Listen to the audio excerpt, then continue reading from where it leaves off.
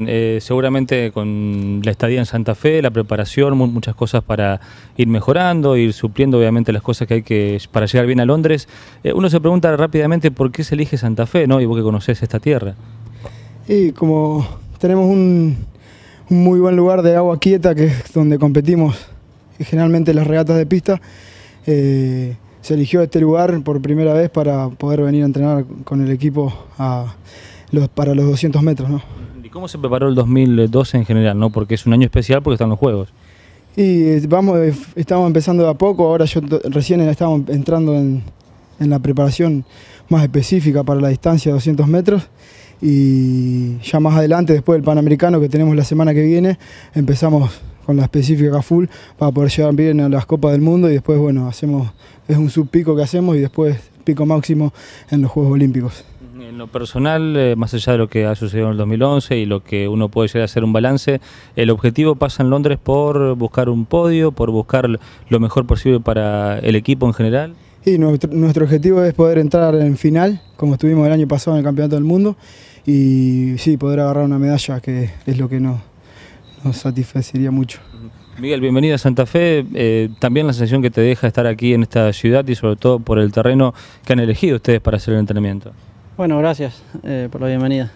Sí, vinimos acá, como decía Rubén, porque el espacio acá, el espejo de agua es bueno para el trabajo. La infraestructura del quillá, del canotaje quillá, que bueno, en la que estamos trabajando, está buena. Bueno, se dieron las condiciones óptimas para que podamos terminar la última etapa de preparación en Argentina, acá en Santa Fe, ¿no? Y tu expectativa personal, recién decía Rubén, el hecho del 2011 es llegar a un buen puesto como fue la Copa del Mundo, ahora se viene Río, también el campeonato mismo, después Londres. Bueno, lógicamente los objetivos son los mismos, ¿no? Tratar de estar en la final otra vez y allí, bueno, en una final cualquiera puede ganar y lógicamente nosotros, si llegamos a estar en esa final, lucharemos por eso. Rivales ya me imagino que siempre se estudian, ¿no? Por lo menos siempre sale a la luz decir, bueno, hay que tener cuidado con esto, con lo otro. En el momento de la competencia no se trata de, bueno, por lo menos en nuestra distancia y nuestra disciplina no miramos mucho contra quién competimos. Posterior a las regatas sí evaluamos por ahí algunos aspectos positivos de los rivales que son buenos, por ahí para rescatar algunas cuestiones técnicas y eso, pero estratégicamente no somos de mirar a los rivales y especular o armar una estrategia con respecto a los rivales. O sea, tratamos de hacer una estrategia personal de nuestro bote y trabajar sobre eso. ¿Cómo están los 200 metros? La pregunta, ¿no?